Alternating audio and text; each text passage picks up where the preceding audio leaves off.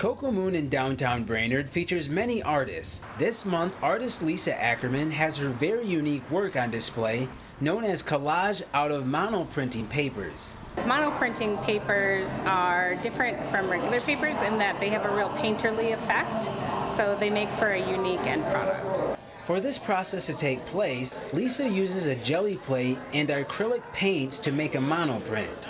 Anytime you pull a print from a gelatin plate, you only get one. You can't replicate it. So each print that you get, every paper that you get is unique. When making a batch of papers on the monoprinting plate, the artist can relinquish some control, but there are no specifics on when a piece will be completed. I may not get the color exactly as I would like it, so you have to keep building up layers and keep pulling prints. So it can take me a full day of creating papers in order just to have materials ready for making a collage.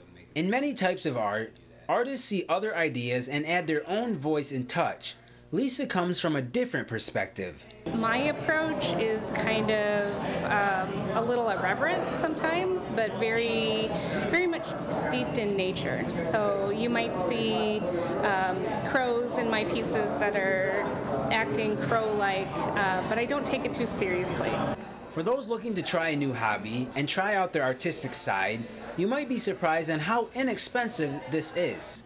The art of monoprinting is pretty accessible. If you have a gelatin plate and a brayer and paint, I just use copy paper. So it's a really inexpensive medium once you have the tools to do it. Reporting in Brainerd with this week's In Focus, Hanky Hazelton, Lakeland News.